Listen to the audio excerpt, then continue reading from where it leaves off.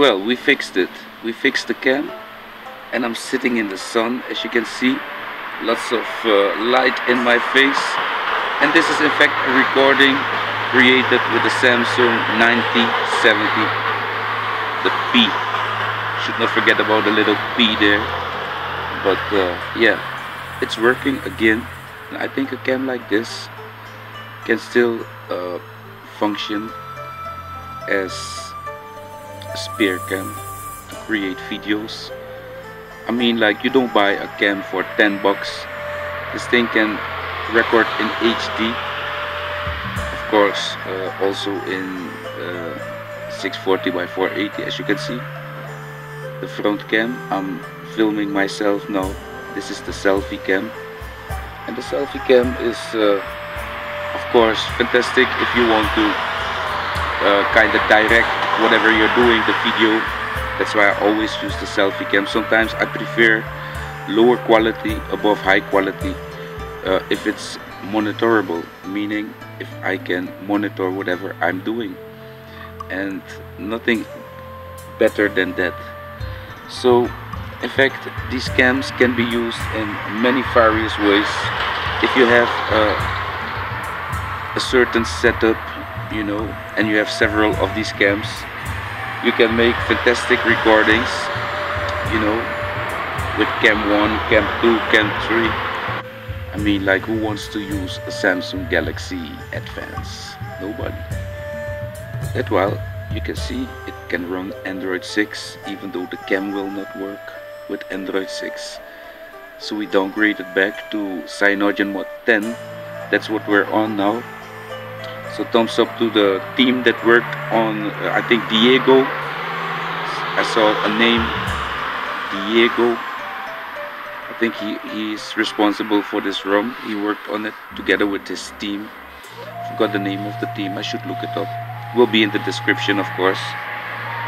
But I can confirm, as end result, you can install Android 6 on this device. You can also install Android 5, you know. But if you really want stuff to function, I also tried the FM radio. It's not working. It's not probably I did not use the right version, but I was getting a parse error on the two others that I tried. I have another one, maybe that one might run, so we must test it out. That one is also running on my other Samsung S2, but it's not playing. It's playing but no sound. You can see that it finds the stations with no sound.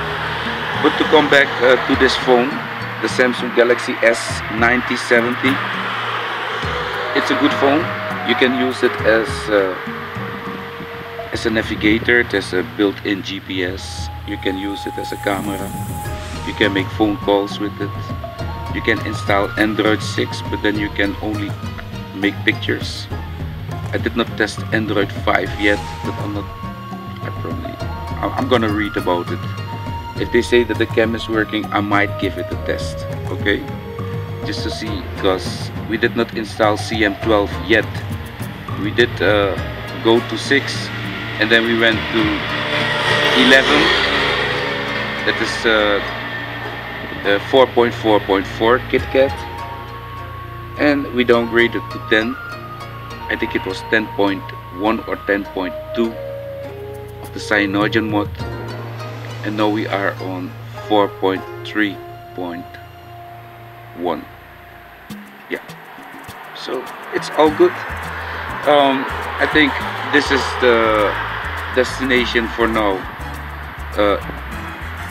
for this phone, and I think this is the best way to use the Samsung 9070 with the CM10.2 ROM. I'm gonna put that ROM for you guys in the description.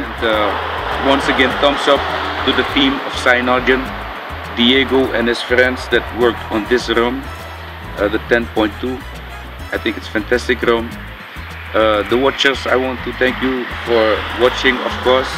I hope that this video now is kind of bringing some more clearness in what the best ROM is to use if you want to be on a build that is not available for the phone.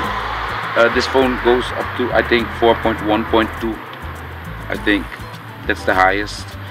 So everything above that is, you know, profit for the user.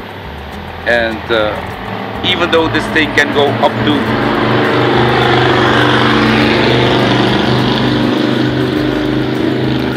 it can go up to Android 6, the best is 10.2. So keep that in mind. If you have a Samsung Advance 9070 and you want to play with it, check out my previous video. I have the root file there for you guys. I have the USB link for the USB drivers. That's the first thing that you must install, so your phone and your computer, your Windows computer, they understand each other. They make connection. And then it's very handy to have a little card reader, so you can, you know, put the card reader in the computer and just copy the files that you downloaded, such as the root file, but you can copy it to the little SD card, and of course the ROM. And some of you will, you know, want Gaps. Gaps is the Google apps. I'm not really using them in my builds because of the quietness it brings. I really love the way my phone works just fine. But for those that want Google apps, of course you can go ahead and also put the zip on your card and also flash it.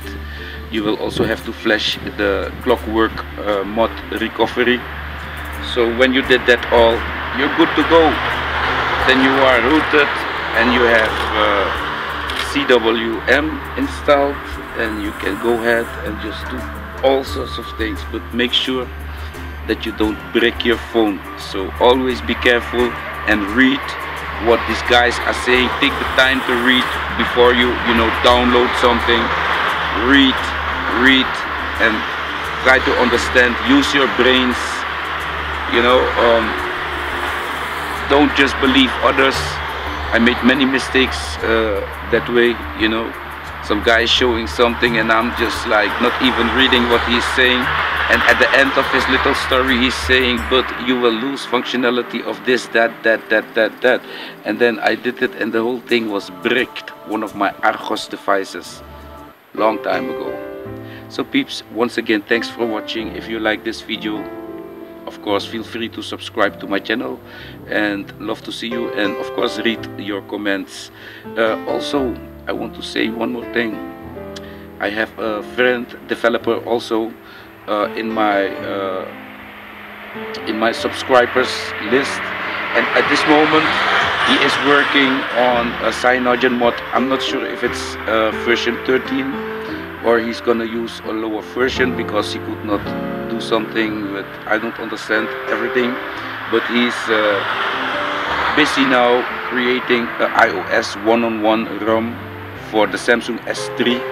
So if you also want to test that with us, you're welcome to join the club. I think this guy is really cool, and I'm really how you say that, curious to see whatever he will create, and thumbs up for him for now. And until that ROM is in my possession, of course we will immediately make a video and let you know about the de ontwikkelingen, about how it works, etc. Till my next video. Bye bye.